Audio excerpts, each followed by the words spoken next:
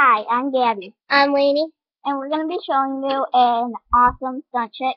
We might fall because this is a new trick to us and we're still practicing. And it's morning, so my hair is messy because I just woke up. Yeah. And I'm still in my pajamas. And guess what? It's Good Friday!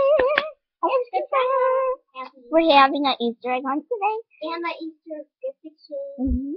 And you can tell we're the And that is Will in the background. See him? Right there. That's Will. Holding the back. I'm going to be the base. Base is going to lay on her back. Kind of like opposite. She's going to lay on her back. I'm going to be standing right here. I'm going to have my feet up. I'm going to, the wire holds the feet. And the base. Then the base. And then the base holds going to hold their feet and push them up. And I have to give a tip. If you're the flyer, when you're holding onto their feet, put a lot of pressure on that so they don't have much to lift you. And the base, if you're not really it's really hard to push their feet up.